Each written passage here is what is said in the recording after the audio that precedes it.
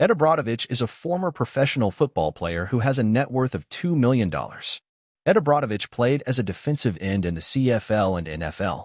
After beginning his career in the CFL with the Calgary Stampeders and BC Lions, he moved to the NFL in 1962 to play for the Chicago Bears, remaining on the team until the end of his playing career in 1971. Abradovich later became a sports broadcaster in Chicago. Early life and education. Ed Abradovich was born on May 21, 1940 in Hillside, Illinois. He was educated at Proviso East High School in Maywood, and then at the University of Illinois Urbana-Champaign, Canadian Football League.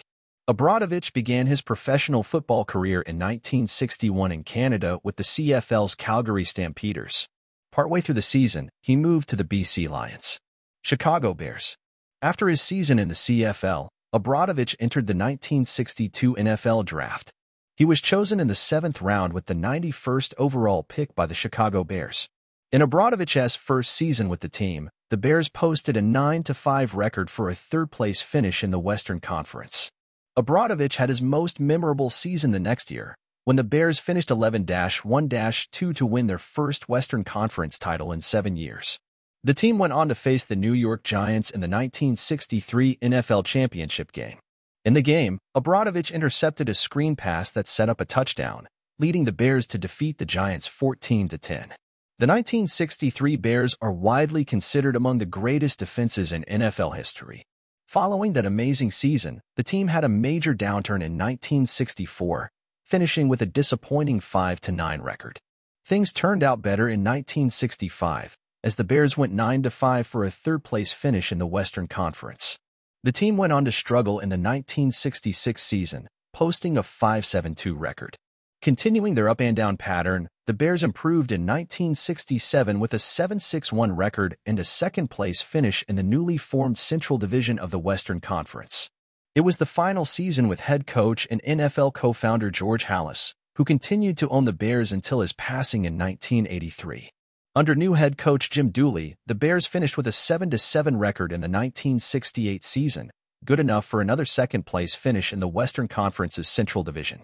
The next season was the team's worst in franchise history, as the Bears managed to go 1-13 while scoring just 27 points in 6 division games. They showed significant improvement in 1970, finishing with a 6-8 record.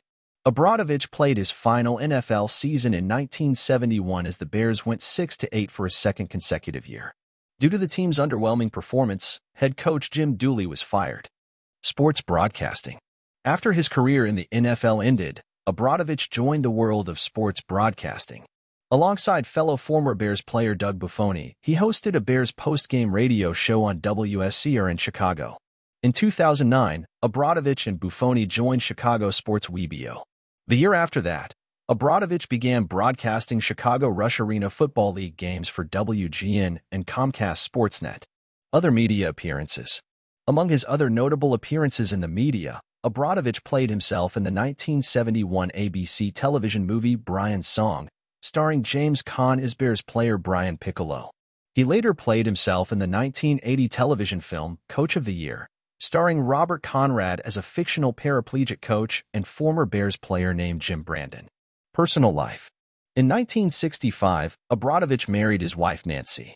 Together, they had a son named Ed too. Nancy also had 2 daughters named Jennifer and Amy from her previous marriage to football player Tony Perilli, who was killed by police in 1963.